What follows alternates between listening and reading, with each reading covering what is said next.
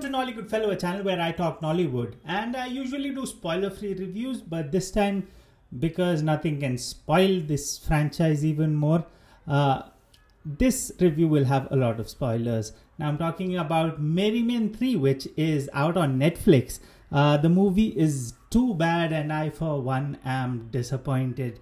First things first, I am a huge fan of the Merry Men franchise. You know, it's like the Nigerian Fast and Furious, you know, brainless action, which is just thrilling to the core. I mean, who doesn't like to just be entertained? I mean, I at least do. You know, so it's simple how it works, you know, like you just have shots of, glamorous shots of these guys coming out of their Ferraris and you're like, yeah, take my money.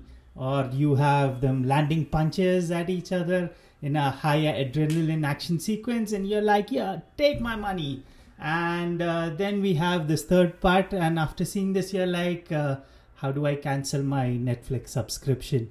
This movie just does not do justice to the franchise. I mean, how difficult would it be to make a sequel to a movie that or a franchise that just thrives on you know, adrenaline and style, you know? But turns out it was, at least for these guys.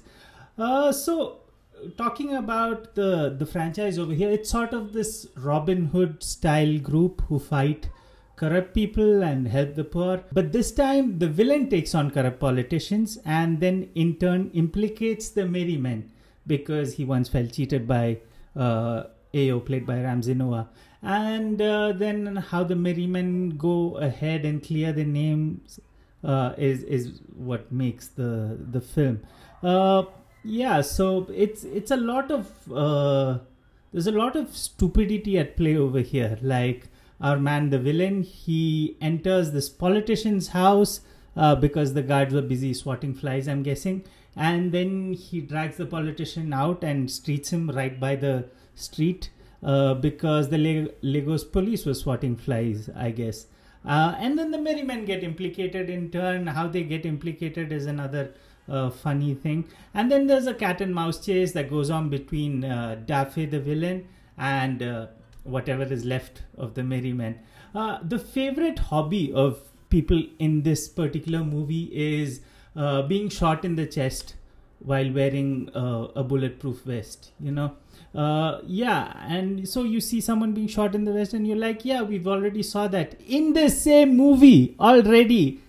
I mean, they keep doing it again and again, and there's amazing discretion as well because characters who don't have to come back are shot in the head. It's only the characters who have to come back from the dead or pretending to be dead are the ones who are shot in the chest.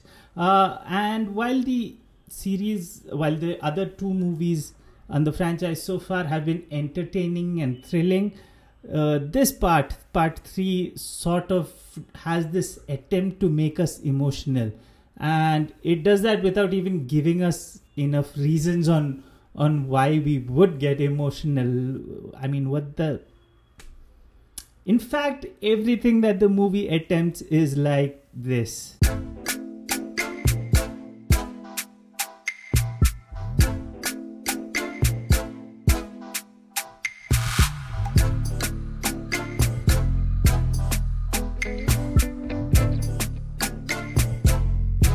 I think in Merry Men 3, the smartest characters were Naz and Remy, played by Jim Ike and Files, because they chose to die in Photoshop explosions instead of, you know, being in the movie.